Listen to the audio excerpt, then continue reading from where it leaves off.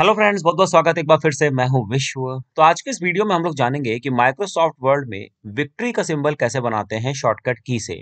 मैंने यहां पर ऑन स्क्रीन कीबोर्ड ओपन किया हुआ है क्योंकि मेरे कीबोर्ड में न्यूमेरिक कीपैड नहीं है। अगर आपके कीबोर्ड में जो राइट साइड में न्यूमेरिक कीपैड होता है, अगर ये है तो आपको ऑन स्क्रीन कीबोर्ड की जरूरत नहीं पड़ेगी। तो इसके लिए शॉर्टकट क्या है?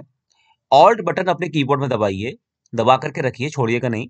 यहाँ पर देखिए, जैसे मैंने ऑल्ट बटन दबाया तो ऑल्ट जो यहाँ पर है, मतलब ऑन स्क्रीन कीबोर्ड में जो ऑल्ट बटन है वो ब्लू कलर से आपको दिखाई पड़ रहा है, हाईलाइट दिखाई पड़ रहा है, ठीक है।